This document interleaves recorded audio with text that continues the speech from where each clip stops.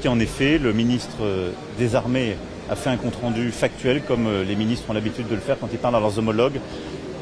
Les commentaires pour partie du côté russe ont été en effet baroques et menaçants.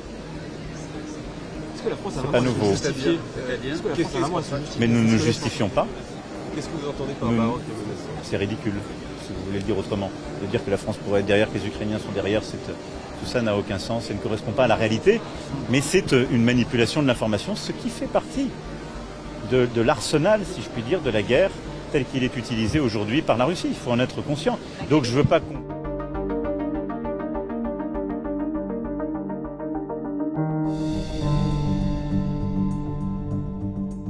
Est-ce que vous craignez que la Russie cible spécifiquement les Jeux Olympiques sur des Jeux Olympiques? Oui, je n'ai aucun doute, y compris en termes informationnels. Elle alimente tous les jours le fait que nous ne pourrions pas faire ceci ou cela, donc ce serait un risque. Et c'est pour ça aussi qu'il faut tenir.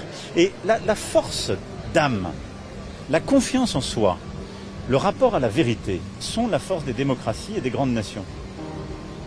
Et ces Jeux Olympiques et Paralympiques, on les prépare collectivement. Il y a un travail colossal qui est fait par les élus qui sont ici autour de moi, par leurs services, par le monde sportif, par les services de l'État.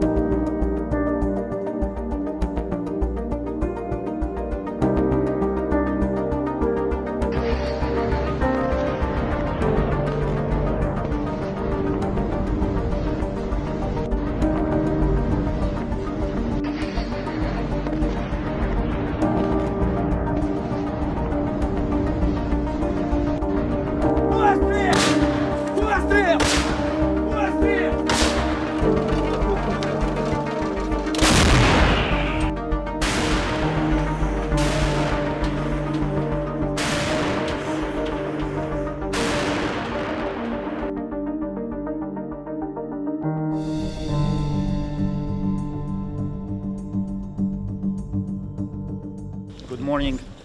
I'm in Brussels today to congratulate NATO with the 75th anniversary and urge allies to provide Ukraine immediately with additional Patriot batteries to counter air terror launched by Russia against Ukraine. Only today, 20 Shahed drones were shot at the city of Kharkiv and 4 people have been killed. The attack was conducted in the most vicious, atrocious way when the second drone followed the first one and killed the rescuers who came to help the victims of the first drone.